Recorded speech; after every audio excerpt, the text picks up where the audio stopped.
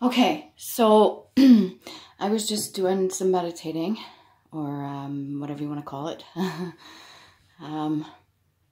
Usually I can get visions. I don't have to close my eyes to do so. Not that you need to know that, but I felt it was important to say. My ways of going about things are not the traditional route, okay? If you've noticed, if you follow my videos, if you've been watching my stuff, you'll notice that I do things a little bit differently for a good reason. This whole idea about organ transplanting, okay? So if a person were to take your DNA, even just swapping DNA, even sexual contact, anything like that, passing on any DNA is also energetic transfer as well. It doesn't mean they take everything that's yours. Doesn't mean they get to gain your life purpose or they get to take your identity. It just means they get a small taste of it, or you get a small taste of somebody else's. And it can be good karma or it could be negative karma. Okay, keep that in mind. So when it comes to organs, that's a part of you. That's also got your DNA in it. And a lot of the times they want it to be fresh enough. They want it to be good enough so that when they transfer it to a new person, that it'll be functional, right? It can, you know, get acclimated to your body, and they see whether or not it takes or it rejects. A lot of the time, if it rejects, it has something to do with the blood type, which is DNA. And it could be that it's not meant to be, so some infection happens or something like that. But either way, if you're cheating death, you know, there's going to be some complications. If you're meant to cheat death, there's a reason for it. It means you weren't supposed to go.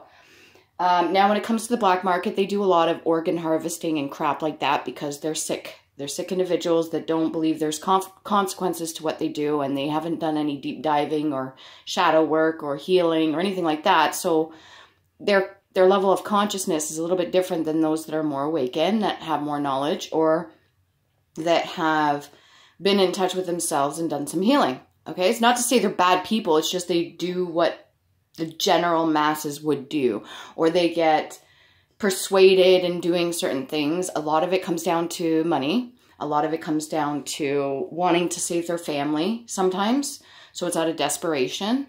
And other times, it's just because they get a kick out of it. So that would be sadism, when people do things grotesque or horrific, and they get joy out of hurting other people and seeing other people's pain, like pure joy and bliss out of it.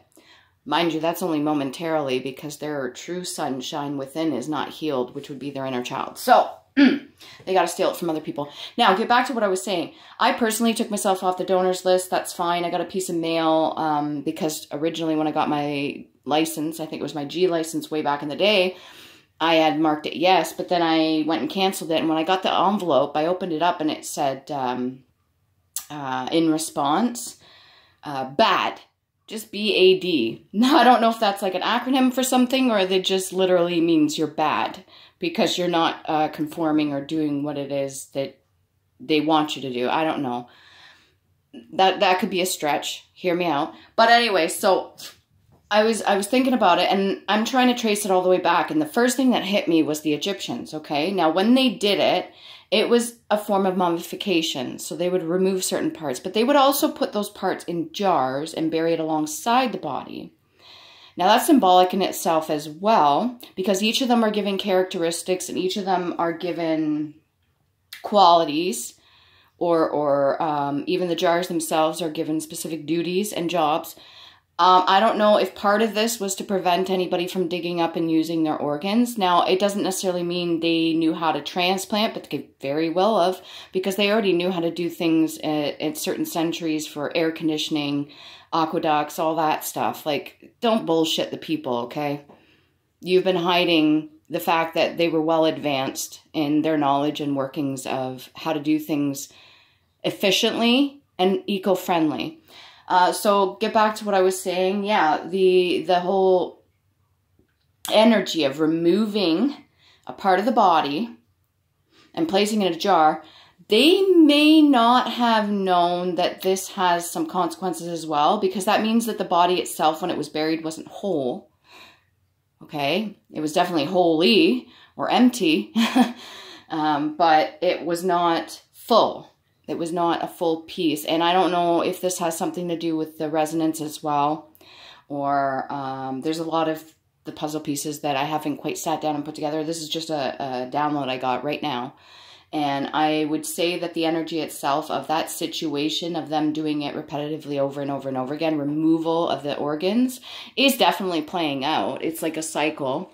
Obviously, there's other reasonings for it, and they found other uses, and they do certain things. But energetically, that could very well. There's people that have reported being able to get certain memories, or be able to remember certain phrases or talk a certain way, or even a different language, just by taking on the organ of another person, okay? Do the research, and you'll find out that scientifically proven, it has been recorded, but they don't put it all out there for everybody. Hopefully it'll be more of a thing, and people are going to speak about it more often, but it does happen. And it's wild, because that just proves that here in the 3D, that sort of transfer does actually happen. It does. And I just wanted to jot that down because I think it's very important. If you want to donate, obviously, you're not going to be here anymore. You want to help another person. There's always going to be a good and a bad side to most things, right? Pros and cons. So ultimately, it's your choice. It's your body. It's your temple. Can't control what other people do. To me, it's very important. I keep my body intact, and no, I don't want anybody using my organs.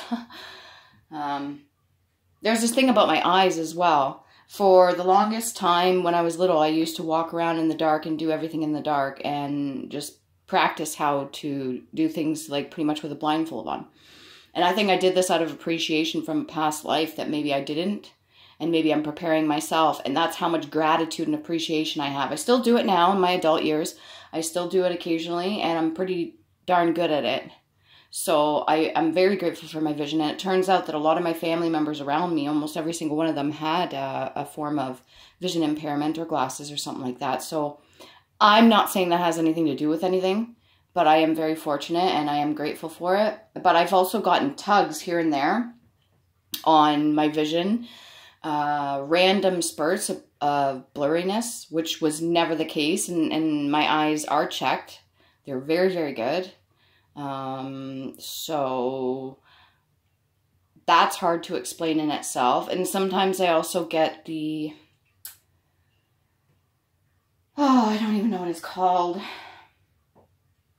Anyways, suffice to say, this was important for me to get out, and if this resonates with you, you'll know what I'm talking about. And just be cautious how you treat your body, for one, and who you allow around you, especially if they talk about certain things like that, even jokingly. Okay?